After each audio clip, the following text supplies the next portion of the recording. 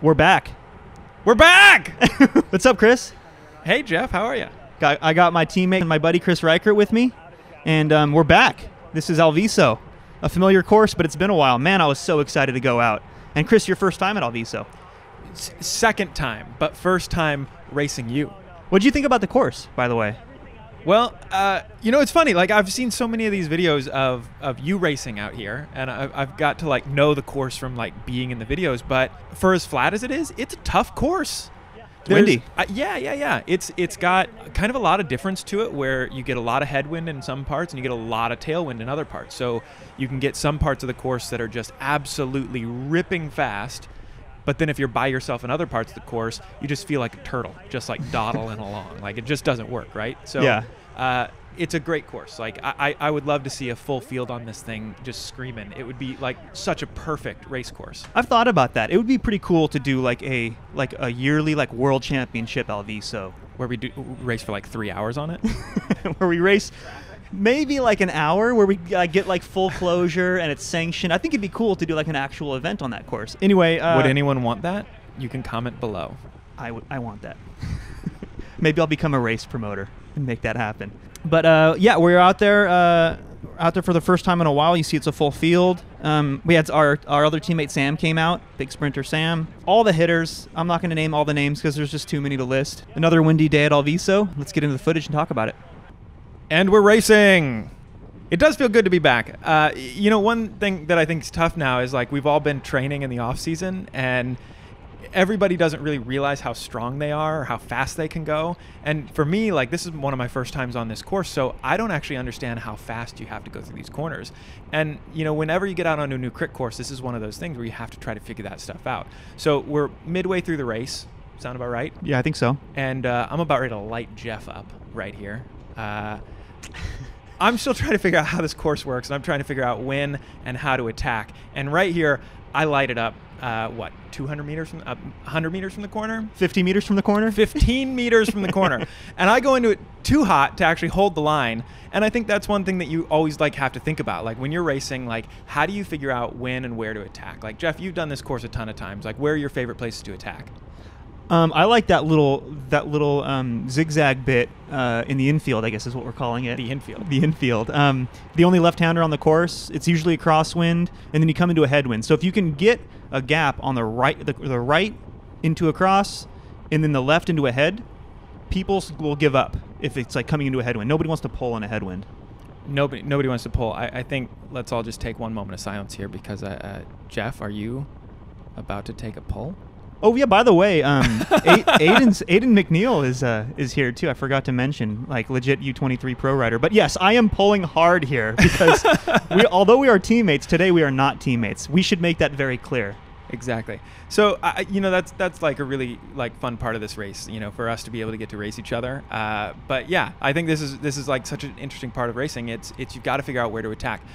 For me, that corner that I sent through was a place where I felt like I could carry a lot of speed into the tailwind. Always attacking into a tailwind is always another good way to think about things, and it makes these guys have to work a whole lot harder from behind. Because of that tailwind, you opened a huge gap, and somebody with your fitness can hold that gap until the point where it's like you're in a cross and a headwind, when people really lose their motivation to chase. Like, you see, I did a hard pull, but now I'm dropping back, probably further than I should be. But that's a dangerous game I'm playing, because pretty soon we're going to hit the cross headwind section that I was talking about. This is the first of two headwind sections that we're on right now, and usually the motivation to chase falls apart in the headwind section. Meanwhile, you're just up there doing what? Over 400, 440, 450 because some power. You're a freak of nature. Well, but, like, that's the thing, you know, like, I got to capitalize on a moment where you guys, you know, I got to give credit to Aiden. Like, you know, judging from your camera, he got on the front right away and, like, went to mediate that right away. And you were right on his wheel, and you came through, and you understood that, like, hey, a strong rider's gone up the road and is going to keep riding really hard. And you guys all work together so well. But capitalizing on those moments where somebody is maybe not paying attention, that's really what you're trying to look for. Yeah. Yeah, good thing we were pretty organized, and I was extra motivated to chase you back. So was Sam, so was Aiden, and so were a handful of other guys. So, spoiler, you were eventually brought back. Let's fast forward a bit and talk about it. All right, so Chris was brought back from his solo bid, but you were gone for like 2 or 3 laps. You end up off the front again with Aiden, and then here I go. I waited for the tailwind for this one, and the alarm bells are going off in my head because it's you and Aiden off the front.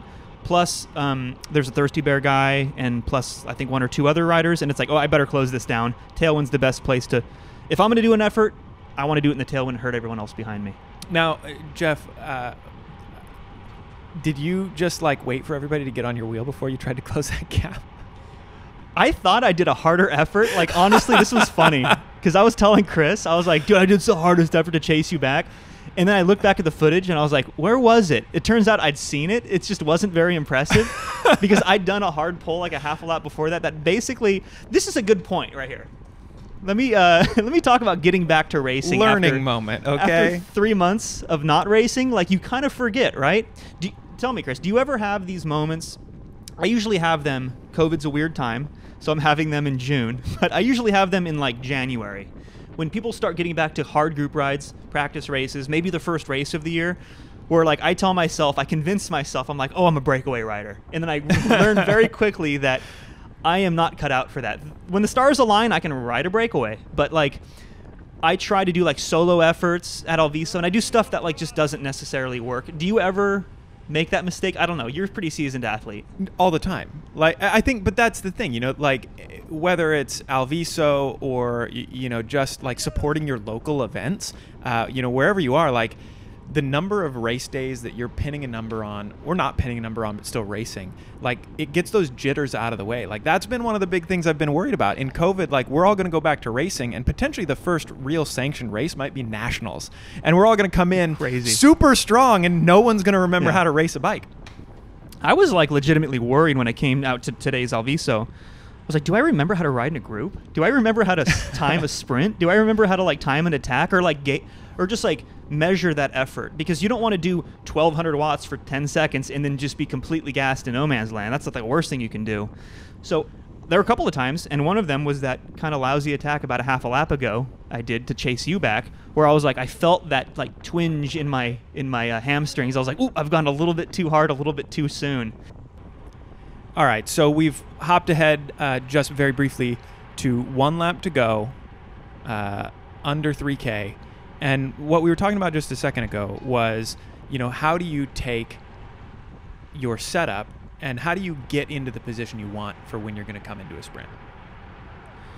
Yeah, so this is a big skill, and this is also something that might get a little bit rusty after solo training during shelter-in-place times. But basically, I mean, the short version of it is you just want to get out of the wind and stay sheltered in the draft as much as possible. So I'm trying to remain a ghost. You can see it slowing down here because kind of those last couple of stragglers off the front were finally reeled back in. Thank you, Chris. Got it. Appreciate that. And I just want to remain like hidden back in the pack and forgotten about until I can move right up into position with maybe 1K to go. You start thinking about you really want to lock yourself into position, because if the speed's high, I got a comment the other day, a YouTube comment the other day. Somebody was like, why don't you just sit at the back until like 1 kilometer to go or 500 meters to go and then just move right up to the front and win? Well, everyone wants to do that. Man, when you're at a big race though, like, and you're with like fast riders, you know, moving up, especially in the last 3 laps, is darn near impossible. It's so hard. And Alviso's the same way. If it's ripping on the front, and you're going to see in a minute here, Chris is going to start ripping it on the front. Aiden's ripping it on the front right now. It's hard to move up. So if you're like towards the back, 20th wheel, 30th wheel, that's your spot you're sprinting from. That's going to be the spot you're sprinting from. And you can see that I'm kind of rolling the dice here, because although it's a bad place to be when it comes down to the final, it's a really good place to be if you want to get a good draft and save your legs. And that's what I'm doing here. And this is just a roll of the dice. I'm further back than I want to be. We're hitting a headwind section here, and I'm going to find a good chance to move up. No, but I have to say, like, you know, like Steven was coasting right there. Like, that would be a good place to like pick up a couple of places, right? Don't you think? But I don't want to do it in the headwind. It would have been a good place to move up a couple of spaces, but it would have cost me a big surge in power.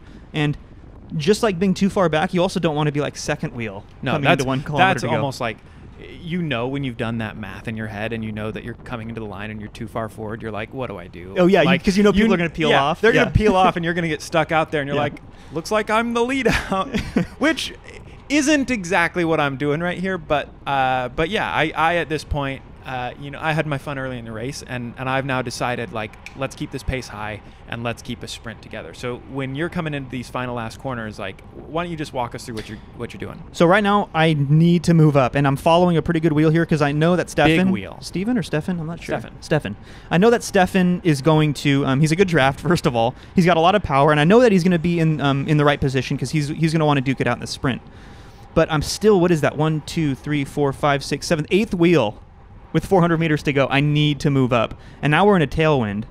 We're going to cross a little bit here, but the road's going to move to the left. We're going to hit a tailwind, and that's when I can really make up some serious ground because it's a tailwind, and you're not battling as much of a headwind. So I see this little gap open up, and I have to just turn it on immediately. So I step on it as hard as I can, and I just come across this front group of riders. Tailwind sprint. When do you want to sprint?